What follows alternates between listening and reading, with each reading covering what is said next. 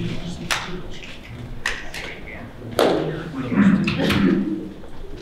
if anyone comes in late, just headlock them and throw them in.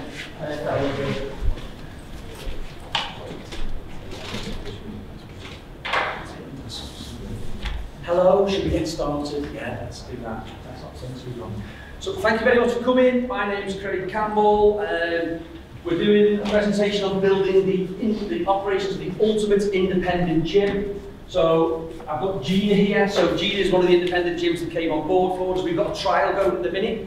I'll explain what we're doing in that. But the session that we're going to go through today is this. So we've done a beta trial. So the beta trials, we're trying to build all the procedures, all the policies, all the risk assessments and all the tasks that the ultimate independent gym needs. Now, in starting this process off, we quickly found that the variance is huge. So I'm going to explain the variance and then ask the questions as to why. You know, what does this one do different that this one doesn't, etc. So I'm going to go through that. So that's going to be operations in numbers. I'm then going to go through training, how much training do you need to be good. Then we're going to go through some basics that people keep on missing. And then Gina's going to talk about what she's found in the process of coming on board for the beta, which becomes quite important. So, the beta test, what was this for? So, I've got two businesses. I've got OpsPal. So OpsPal is a product called, it's your operational pal, a bit cheesy, but that's what it's for. It's to try and help you run your business. My other business is CC Leisure Solutions. So I've been doing consultancy now for probably about 15 or so years. I look after about 125 council trusts, universities, and I go all around the country, and I don't see anywhere where people can share best practice. Right? You go to certain things like, so in the future, what I would like at this, we've now got 7 or 8 organisations around the table, all different sizes, from like small PTs up to 7,000 member sites. So really quite a nice variance of independence. Some on the end of hotels. We went across the board to try and find out what people needed. Now, the key behind this was we want to try and create this blueprint. So when you build a gym, or when you first start doing it, it's normally because we love doing classes, or we love the fitness side of it, or we used to be a PT and we were very good at it. So that's the bit that we love, right? Not many people love the policies in the background, right? So trying to find out the stuff that you need. Now, every single business, by default, has to have a whistleblowing policy that all your staff have read. That's just one example of something that you might not have, right? But the whole idea is who tells you this stuff? Who gives you it? Who gives you that starting point to go, look, this is the stuff that we need to get this going? So the idea behind this is we got the independents on board. They'd all start inputting their data. Very, very quickly, we could see the variances come out. And that's what we're going to sort of go through. So we've done 2 sessions with them now. We've taught them how to put stuff in. And we've done a little session on how to share, which we'll go through. But there's a little thing we call it risk flow mapping. Now, I'm not saying this is the most fun part of the business, right? So, as a troubleshooter for somewhere like Fitness First or LA, I used to be the national manager trainer at LA Fitness. I was a troubleshooter for Fitness First. I did a load for the VA back in the day. And like now, I look after about 700 different leisure centres. But the key behind this, when I went in as a troubleshooter, the first thing I've got to do is make sure that the reputation's safe, right? In terms of your business getting closed or whatever happening, or getting the papers for the wrong reasons, that was really, really important for me. So let's say, for instance, we have a risk assessment on fire, right? So that means that in that risk assessment, it probably says that you've got certain procedures, like the evacuation procedure, as an example. Now, in that risk assessment, it probably also says that there's 6 tasks that happen a day. So that's the risk flow. We go from the risk assessment to the procedures it says you need, to the task that it says that you've got to do. Now, just those alone, I'm going to come into this, means that just to run your business, not even to make it good, you probably need to do around about 97 things a month in order for it just to tick over and for you to be safe. I know it's not that much fun, and some of it isn't, but the reality behind it is it could come back and bite you on the bum a tiny bit. So, operations in numbers. So this is a university. We have 9 different universities. I picked ones without pools, right? So I picked them without a pool for the reason of they're all independent gyms, right? Now the big independent gyms, so let's not kid ourselves. These are sort of big organisations, but they still have a gym, they still have classes, they still do all the things that most of you probably do. Then we've got large independent gyms, so these are up to 7,000 member sites, and they do around about 33 risk assessments. So, and then we've got small independents that do exactly the same as this, but just on a smaller scale, who do exactly the same as these, but on a different scale. And my question is this, right? Why so much difference? What do they do? Now, we know that these have got like a NEBOSH professional in there, right? And they're probably going overboard, right, in terms of the amount of health and safety that you've got in the university side of things. Now, some of it will be overboard, and some of it will be, well, maybe we need that, right? So what we quickly found is that, you know, the likes of Dean come on board, you put your risk assessments in there, and someone else puts theirs in there, and we're like, well, you've got like 28, for instance, and maybe they've got 40, so what's missing? And we're trying to do the backfilling. So our whole aim of what we're trying to do is, when someone joins the independent gym group in the future, we'd like them to go like this. Here's all the risk you need, here's all the policies, here's all the procedures, and here's all the tasks that you should be asking your staff to do to make sure that you're doing it in an effective way. Now, we're not going to charge for this. It's about learning. I just get dead frustrated going all around the country, seeing people all trying to do the same thing, but in totally different ways. We're all trying to run the same types of businesses, but it gets a little tiny bit of frustration. So look at this, training and policies, right? 115 in a university. Now, universities are a little bit bum coverish, right? So I'm trying to put it in the nicest possible way, but they do cover themselves extremely well. Do I think you need that many? No, but I'll show you in a minute exactly how many you need to make sure that you're covered. Then we've got the average independent, 30. Again, why so much difference though? Is it that, are they covering themselves that? Are they covering themselves nearly 3 times as much? Nearly 4 times as much? No. Right, but again, when you start off that gym and you like doing, remember when COVID kicked in, we had to all start like writing loads of procedures and bits and pieces and all the risk assessments. Who's been trained in doing that bit? Put your hand up if you've been trained in writing risk assessments. If you've got the NEBOSH qualification needed to write them. Okay, but we all need them, right? So not one person wants to have them. I get that. Yeah, I haven't got it. The lad who I work with has. Where's Greggy going? The little bald fella who's coming in now. He's got it. So from our there he is. There he is. So he's got NEBOSH, so that's fine. We can write it. We can help you. But the idea behind it is that this is a skill set that we would like in the future to go, look, here's a load. Have a look at them and make them yours. Rather than you all being on your own, having no help to do this, and just having to crack on. Right? Because I don't think it's fair. Yeah? But I can't go to any independent body who'll give me this stuff. They're all too scared to give you it. Because if I do it and you do something wrong, then I might get blamed. Well, we're going to give them to you and say, you do whatever you want with them, but we're not taking the legal requirements, right? We just want to give you that starting point. So, again, the average tasks done in a day, well, this blew me away. Right, so the average university does 122 tasks. Now we've got a few more departments and a few more people. I'll take that. But look at this, 13 a day. 13 tasks is the average. Well, if you do an open and close, there's 2 of them gone. Right, if you've got a handover, there's your 3rd gone. Right? Then it might be, you must do like social media or something, that might be the 4th gone. So once you start to question this, it starts to go, okay, why so much? But we only know what we know. And that's a big problem, right? Because, again, as someone who goes around 700 different leisure centres, I go in and I see what I call pockets of genius. So I'll go in and go, wow, that's amazing. Why is everyone not doing that? I'll go into someone and go, oh, never do that, right? That's another point. But there's so much stuff that we could or should be doing, but where do you get it from? So, I think I'll ignore that thing. Do the number of staff affect the jobs that need doing? So in a university, because they've got more staff, does that mean that they're only doing the checks because they've got more staff? Or does it mean that that job still needs doing, whether you've got 2 people in the building or whether you've got 20? Right? There's a high likelihood that if the job needs doing, it needs doing. Yeah? So I know that normally when I speak to people, they're like, oh, we're only small. We're only a small organisation. It's like, okay. But in terms of the law, it's pretty much the same, right? In terms of your reputation, in terms of the standards, which is the next question, out of all these people, who is reputation most important to? Right, now some people say that universities, but I reckon they've got a legal team. I reckon they've got a team who can fight for them, who can protect themselves. I don't know whether you can. I don't know whether you have that resource. So me personally, I think the independent gym, the reputation is more important to yourselves. But again, how good are you? You know, these are the questions that we ask the people who came on board, and we'll be asking Dean later on as we get to the end. Is that, you know, is the starting position where you thought you were? We had 6 organisations who thought they were really good at what they did. And it didn't take long for most of them to go, maybe we're not then. Okay? But we don't normally view ourselves like that. We look at the nice bits. How many members have we got? Our members love us because we get dead good feedback off the ones we speak to all the time. All that type of stuff, right? So, is that surprised anyone? That an independent gym does 6 and another one does 122 a day?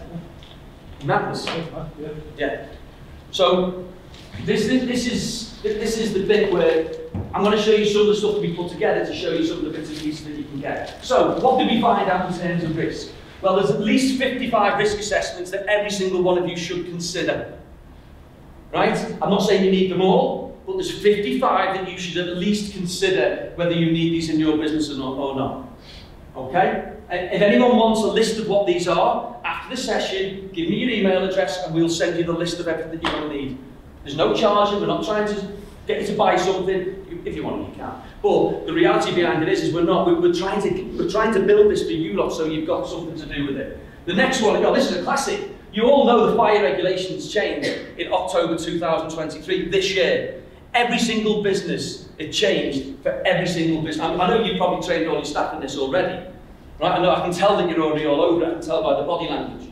Yeah? So every single person in this room should have retrained every one of their staff on the new fire regulations that came out. And the regulations are, it used to matter how many people you had in your building. Now it doesn't matter.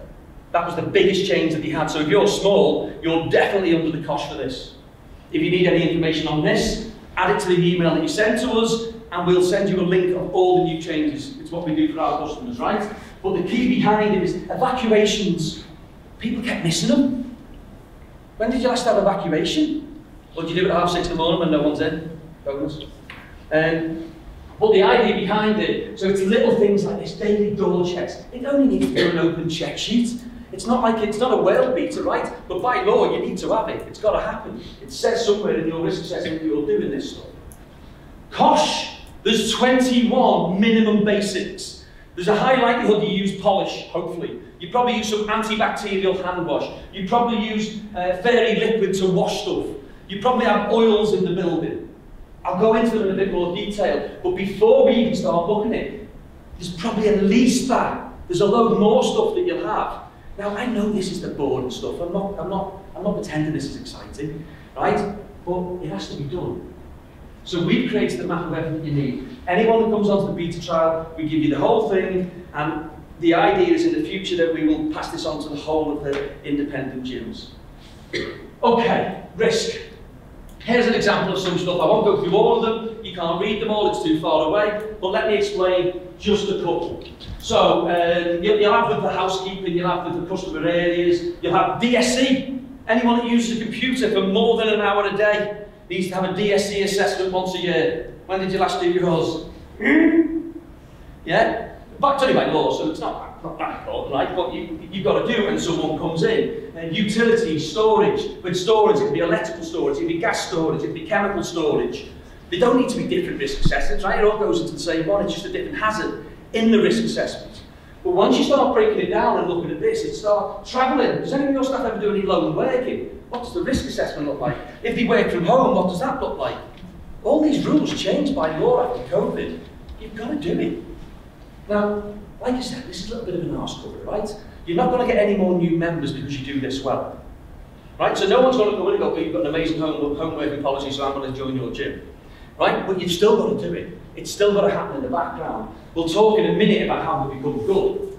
Okay? So this is 24-hour Legionella. You all do them flushes every week, yeah? But you've got to turn your taps on for a certain amount of time, and that all happens, and we're all 100% happy that it's going. This is the idea, right? Then we've got Kosh. So let's have a look. Degreasers, polish, floor cleaner, windows, bleachers, toilet duct. Them little things you wee on an AMAT, brilliant. Yeah? Not the chewies that people put in there, they're not yours, they're someone else's. Right? But the whole idea is we've got to have something for that, right? Oils, WD-40, paints, thinners, petrol if you've got any equipment for doing the weeding that we always do. You've got the pool. If you've got a pool, you'll have them bits. General hand soap, shampoo, hand gel, dishwasher, tablets, fairy liquid, toilet blocks. Right? By default, you probably need cost for every single one of them. Put your hand up if you reckon you've got all them. Do you want to put that camera around just to show them? Okay, I'll explain that. So again, this is what we're trying to do. Now, don't get me wrong, it depends on what hand soap you use, but you know, any product that you buy, you can physically ask for the risk, you can ask for these cost sheets off them, yeah? Then organisational stuff, well, this is the other bits that go missing. First aid qualifications. When does it run out? Yeah, so that's a nightmare. There's an Excel spreadsheet somewhere waiting to be updated. We've all got it. We've all got that one. You go to it and you go, bastard, I've got to do that again. Yeah? Okay. DBS, if you've got like kiddie things happening in there, we've got to look after them. We've got to make sure they've all got the cover and they're all boxed off. We need to make sure this is happening. ISO, legal documents, fire marshalling, food hygiene, if we do that bit. Well-being, what's the new one? Well-being, you used to look after your staff. Now they give it a name. I love that. Anyway, it's good. So equality and diversity is another one that's great. There'll be industry-specific stuff. Then there's a public liability you've got to have, and if people need to have access to it. Your insurance docs, your pat testing, Jesus Christ. Has everyone done the charges for the mobiles? There's a high likelihood. If you've done it, get in some, well done. But the good, that's the point, right? It's all this stuff, it seems like, oh my God, no wonder our business is bleeding hard to run. And this is before we start having a laugh.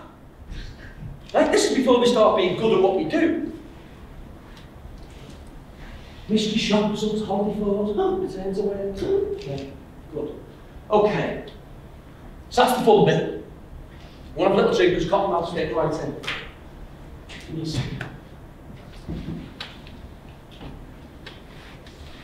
Okay. So, policies, procedures and training. Some policies are non-negotiable. There's around about 19 that you need to consider in terms of policies. Okay? Health and safety policy, you've got to have that by law. Equal opportunities, data protection, anti-harassment, whistleblowing, employment contracts, personal auto-enrollment and pensions, non-negotiable. Right? Not even up for debate. Whether you like it or not, it's not even up for debate. Then we start getting on to procedures. Emergency action plan, we'll all have that one. We've all got that one, yeah? In case there's a bomb, in case there's electrical failure, in case there's a structural failure, in case there's a fire, in case we'll have that one. That one's okay. But there's at least 24 things to consider in that. The normal operating procedures, there's probably around about 54 things you need to consider in that. Job specific, now this is the good bit. This is the bit where I start developing people and making them better. Right? So there's about 200 in here, if we break them down and have a look at them properly, depending on what job roles you have. Now, there's a high likelihood that some of you have got multitaskers. I love that. Right? So they do a class, right? And then they run off the class, and then they're on the desk because they're now receptionists, and then 10 minutes later they're a cleaner, right? Then 15 minutes later they're a marketeer, right? So we've got this amazing multi-skilling thing in it, but we've still got to train them to do all them bits, right? We've still got to train them to be good at those bits, but do we? If I said to any of you, what percentage of your time do you spend developing the business? I mean, making it better than it was last month. I don't mean existing, I don't mean just staying open. I mean physically making it better. What percentage of the time would people say, do you reckon? This can be like one of them open bits where people shout stuff out if you want. What percentage of your time do you reckon? 5%. 20? Okay, brilliant. Someone said 5%. 5% of driving the business. I was in I won't tell you the name of the organisation, but it was a large university, what we call a red brick one, so like the posh ones. Right? Do you know when they got the before it? Which probably means that they're dead good. So I went into the sports development department and asked them the same question, and they said, oh, we haven't got time. And I was like, it's in the name. So you're in sports development, you don't develop. But too often we just exist, right? So there's about 200 in there. Training, inductions alone, there's at least 18 tasks or things we need to cover over the probation period, and at least 100 things that you need to consider, depending on how good you want to be. Development, you might want to teach people. Do any of you want to grow your business, or do you want to like turn it into a franchise? I know I had that chat this morning where you can grow it, you get more sites, or you can turn it into a franchise where you just pick it up and move it. Either way, what we're trying to do is we're trying to get you to a position where you go, right, if I want to grow it, new site, add staff. If I want to sell it, new staff, new site, add staff. Either way, whatever it is your challenges, you've got to have all this stuff in place. You need 97 of these things just to exist, not even to be good. And I don't like to be the bearer of bad news. I want my sites to be good. Right? It's like, I don't like the just existing thing. Does anyone ever feel like that? Where we're just like, so now the rest of the things, so the 200 that's in here, the 100 odd things which are in here, that's how we start to be good. That's how we start to break it down. We've got a full list at the back end of this. I'll show you very, very quickly an example of the map that we put together for people who come onto the beta. Right? Risk flows, okay, these are the things that people are missing. Okay, pretty consistently across the board. Evacuations, DSE assessments, PPE. Sometimes they forget the first P means personal. I went into a site the other week and they had like this, you know, like a mask that everyone wears. COVID-tastic. But understanding that bit, water flushing, you forget to do it. I know we'd sometimes take it off afterwards. Do you know when you get like a different coloured pen? Does anyone do that?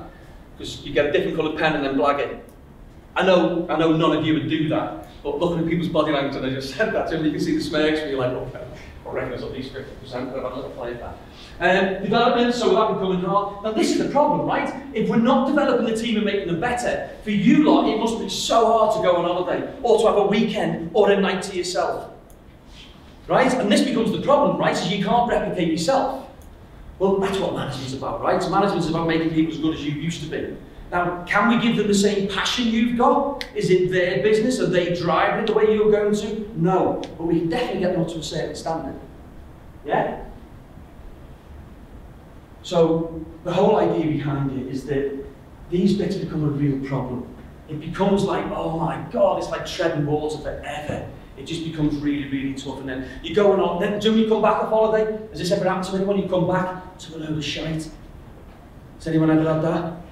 Where you come back and it's like, oh my God, 7,286 emails, all dead important by the way, and that's stuff that then people probably could have done but they didn't do. It's just a little bit frustrating. Yeah? Okay, well it's because we're not doing these things properly.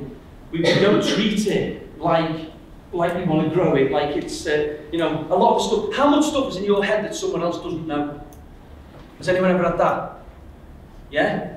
And this is the bit, right? What we're trying to do is we're trying to get it out of these people's heads and go, look, this is what we think you need to do in order to do this. So, what we've done up to now is we've trained them on how to use the system. That bit was easy, no problem. Now they start putting their information in their data. So this is the phase that we're at with the sites that have come on board with us up to now. Now, what we did is our product is, I'm not pitching, but it's £2.5 grand. We give it for about £500 a year. It was 20%. You can use it for life for that. You know, it's a year price, but it's a major discount we get for coming on board with us. Right? The next sessions that we're going to do is we're going to start doing this because those number differences shouldn't be there. Right? So we need to work with them to say, look, what do you need? Now, we're not going to write it for you, but we will go, here's a template if you want to have a look. If you want to make that yours, then that's absolutely fine to get yourself up and running a hell of a lot quicker. We're happy to do that. Right? We're not the risk company that's writing all your stuff and we're going to take the blame if anything goes wrong. But if you want to get up and running, you want to get up and running faster, we can give you something so you can make it yours. Yeah? And we think that's really, really important. So that's what we're going to do next. And then after we've got people compliant and safe, then we're going to make them good. Now, we've already said when we have the chats and stuff, it's probably going to take, it's amazing. You know, we're going to ask some questions of Dean in a minute, but we had a chat the other week and we'll talk about what happened when it used to be on reception. So Dean used to be a receptionist and she had an amazing manual. And then she moved into a manager's job and she will explain what's happened to the manual man. But I think some of you already know. Yeah? So, these are the questions that we asked them. So what was your starting point and where you thought you were? So Dina, you came on board, you were pretty confident that you had a good product. What was the answer? Yes, basically, when I took over as club manager in 2019, and between us opening in 2013 and getting to 2019, we'd never had a club manager before. And the full 6 years had just been anyone doing whatever they could. It was all about sales. What can we do? Get the money in, get the members in, look after the members, train the staff. And nobody paid any attention to health and safety because, like HR, it's the stuff that always just gets left. It's not interesting, it's not bringing the money in. And 2019, when I took over, I now realised actually we have nothing. Was that the stage when you could go to jail now? Yeah. Then it was a moment of panic. So we got an external company in, and they went through and they just ripped the whole place to shreds. Right, okay, this is a list of what you need to do just to be compliant. And then luckily for myself, COVID hit. Was that free? No, it was very expensive. Just checking. Luckily for me, COVID hits, and then I had the best part of a year to then sit there and put everything in place and go, yes, we're perfect now. It's all done, and I sat back and relaxed. And then when we went to sign up with these guys in August, and I went to start transferring everything from the systems that I had onto the new one, we got, oh yeah, I've done 2 refurbs since then. Actually, all this stuff I did in 2020 is now out of date again. So where I thought I was pretty perfect, there was quite a bit that needed updating. The problem is though, right, you've got to be like Rain Man to remember everything. Right? You've got to be like, you've got to constantly be racking your mind when you're running these businesses on your own. There's so many fractions and little bits and pieces that you've got to sort of have a look at. What we found was things like this. So, what did you find? What were the gaps? Now, obviously, you can answer that yourself in a second, but out of the 6 people that came on board, when we were training people on how to put risk assessments in, we were using proper risk assessments. Right now, add them in, make them yours, that type of thing, but just showing them how to do it. And 4 of the 6 went to us, can we have them please, because they're much better than ours. And we were like, yeah, you can have them, that's no problem. But that was the first the warning signal that came to me. It's like, wow, they haven't got them. And if they have, they're like one-liners and stuff. They were showing us some of the stuff they were about to paste in, and it didn't even need pasting. Do you know what I mean? It was that there was that little information in there, and it was like, oh God, okay. So we were like, well, that was our first glaring point, wasn't it? And then, from gap perspective, what did you find, when you did it? Yeah, so a lot of our gaps with regards to risk assessments were more things that have changed over the last 18 months, 2 years while we've done a couple of refurbs. It's things that I hadn't actually thought about. It pops up once a year, you need to review it, and go, yeah, it's all fine, I haven't changed now. Nothing's really changed, and you click OK, and it's gone. Joe, you change the date. You change the date and then sign it again. I know you wouldn't do that, and it's really important, but you just re-sign it and go, done. Yeah.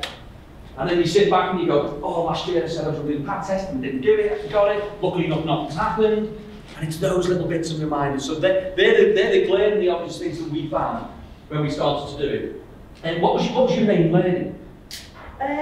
One of the things that I've liked most about it is because now on our old system, our risk assessments were there, and if they were available for anyone to read if you ever came to me and said, oh, can I have a look at this risk assessment or that risk assessment. It's probably happened 3 or 4 times in 4 years. Nobody ever comes to you wanting to see a risk assessment unless they need it for something specific. Putting this on there, it's assigned to each member of staff all the risk assessments relevant to their job role. So now I've got lifeguards and swimming teachers and gym instructors that they can't go any further without reading these risk assessments. And they're going, oh, actually, have you considered X, Y, and Z? And because I don't do that job role, there's things that I've missed that I would never have ever thought of, because unless you go and do that job day in, day out, you don't think of the little things. You don't notice that actually at that corner of the pool there's this issue, or you only see what you see, when you're walking around. So having staff be involved in it for the first time, has been a real eye-opener. Yeah. And it is loaded onto here, so it doesn't matter whether it's a housekeeper that comes in, or a receptionist, or a lifeguard. Anyone can come in, pick up the tablet, and go into any department and do their job. So if the lifeguard phones in sick, okay, it doesn't matter, right, housekeeper, can you go onto poolside? They'll go on, they'll click, here's a little video, so this is how you do a pool test, and if it's this, you do this, and if it's that, you do that, and that's what we're in the process of doing at the moment, we're creating all these videos. In terms of speed, we've all wrote one of those manuals at the beginning, normally, right? But it's normally up to date by the time you finished it. That's the biggest problem, right? Because there's so much information that's in it. But we were saying this is like, if I was to go and write a procedure for how to clean a toilet, right? That could take me, I don't know, 2 hours, 3 hours to get it right with photographs and the little arrows and all that type of stuff. Now for me to get my phone and go, right, here's the cleaning cupboard, here's the PPE, start at the top, make sure you get the little curly hairs off here, the wee splashes down this bit, watch the yellow grabs on the sides, right? It's probably going to take me about a minute longer than it takes to do the job, upload it, and that's now the consistent standard we have across the organisation. Has anyone ever had this, where someone else has trained something in for you, but it wasn't quite what you wanted them to say? I call it Chinese whisper training, where it's like the receptionist that you trained has now passed it on, but hasn't said quite the same stuff that you said to them. Or as a new member of staff, you come in and someone trains you and someone else goes, no, don't do like that, do like this. Right, now, if it's your business, it's got to be your standard. My very first job that I ever had was McDonald's. Look, don't judge me, right? But it was 1985, spray on trousers, cap, have a nice day. Shocking, worst job I've ever had, ever. But still to this day, the best company that I've ever worked for. They have the Mick way, right? You get a Mick degree. Honestly God, they're proper cheesy, right? But honestly God, the systems and processes are amazing. So when I first left McDonald's and I went to the deal, it's like all these 5-star hotels, like the Belfry, I was like, so wait a minute, you don't train us. You don't make us good at what we do. You just assume that we know how to do it because it's like me sitting in a taxi and then going, I can be a taxi driver. I've just sat in one now, it's brilliant.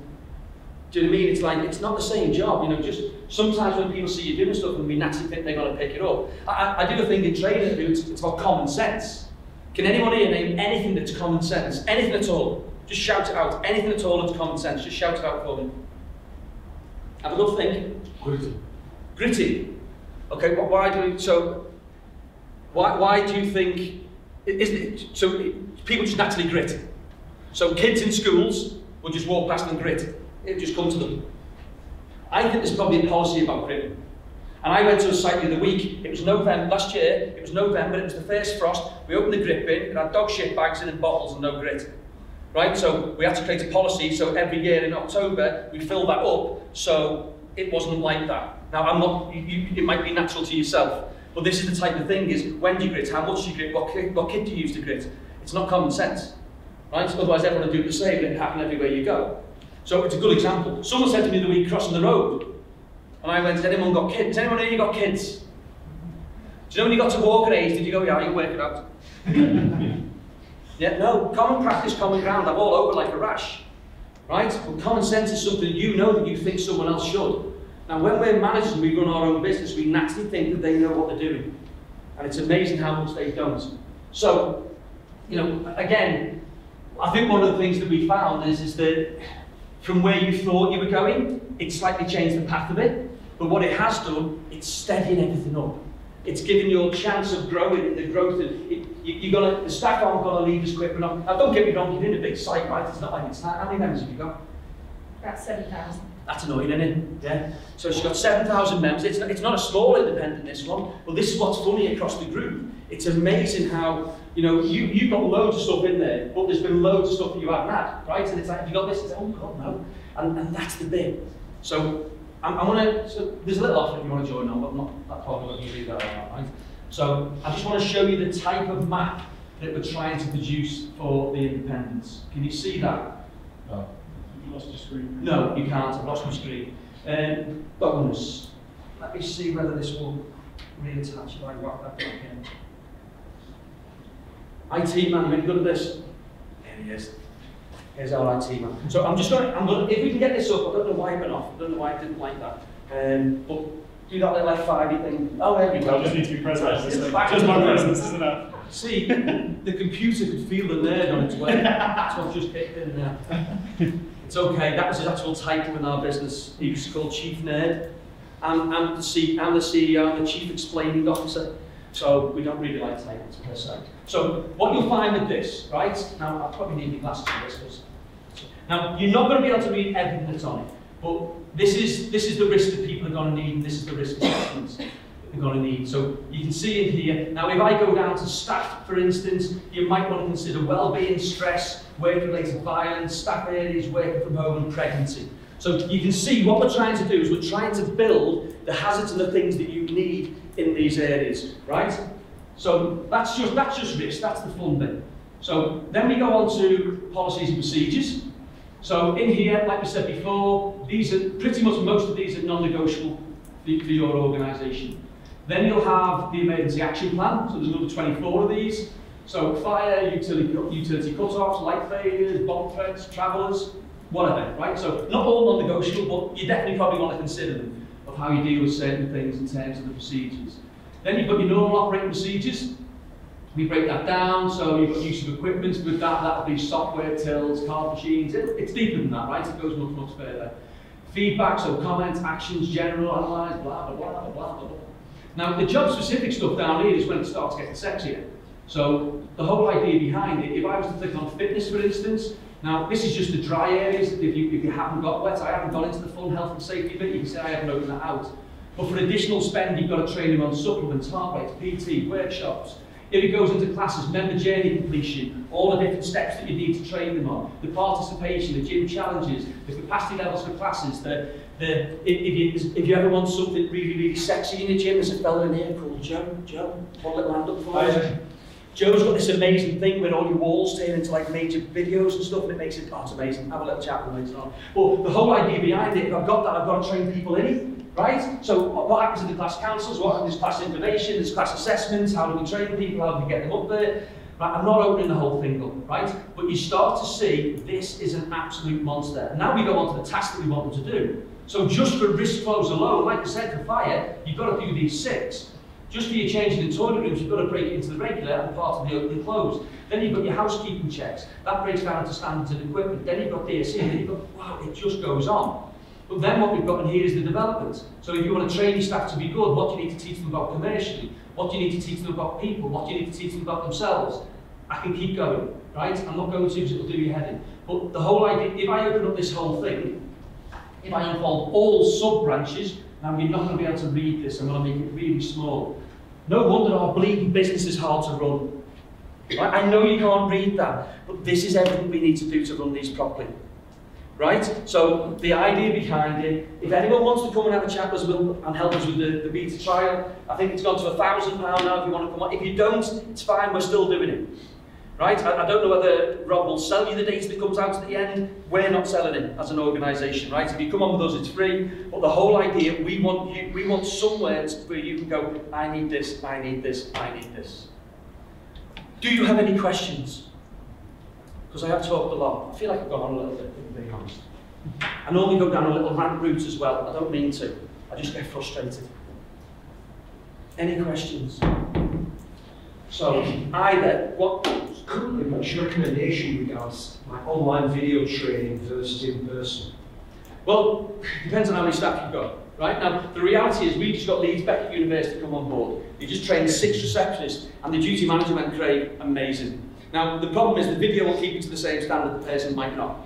Right? Now, what's the difference between, now, I can't ask the video a question, that's probably the only thing, but so this manager took 6 new receptions, and universities are mad, right? So they've got this busload of people coming every September and October, so they all come in. So he could train 6 receptions without leaving his job. Because what would have normally happened last year, he would have had to come off his job to do all this training, to then go back and go, oh my God, this is a nightmare because no one's done my stuff for me. So to me, it's a balance, right? But why not? If I want to get the standard of how to clean the toilets, I've only got to do it once. It beats the 50 times for the next 10 years when I've got to take 50 different people to do it. And I know it's all at the same standard. So I personally think that it's the way to go. And you know, the written word is the worst form to use. Right? There was a study done by a fellow called Dr. Albert Meridian. 7% of communication is words, so why would you choose that? 35% is the pitch and how you deliver it, and 38, and 55% is body language. Well, the video gives you all of it. So just, yeah, it gives you so much more. Anyone else?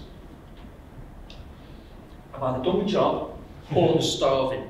Thank you very much for your time. It's been a pleasure. If you need any information off us, my email is craig@OpsPal, OpsPal. Send me an email. I will send you a list of the risk assessments that you might need if that's what you wanted.